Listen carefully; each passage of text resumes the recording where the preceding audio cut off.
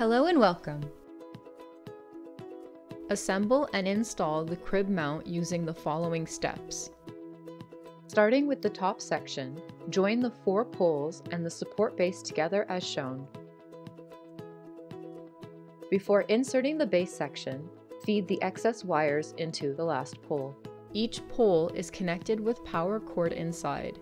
Manage with care the power cords when removing the poles from the box and during installation.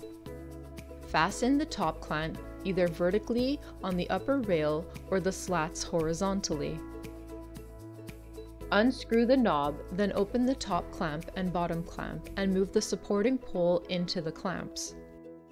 Place, then press the bottom clamp below against the lower rail. The stand base is spring-loaded. Push the lower pole downward before closing the bottom clamp with knob.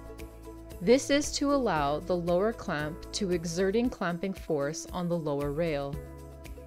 Fasten the knobs to close the holders of the top and bottom clamps so that the support poles stand firm and straight. Install the flexible gooseneck extension to the top post. You will hear the click noise when all the sections are properly inserted.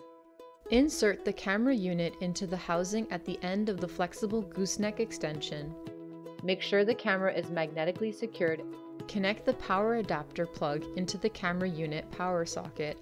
Insert the DC plug into the power socket of the crib mount and connect the power adapter to an electrical outlet. Power on the camera unit and then view the image through the parent unit.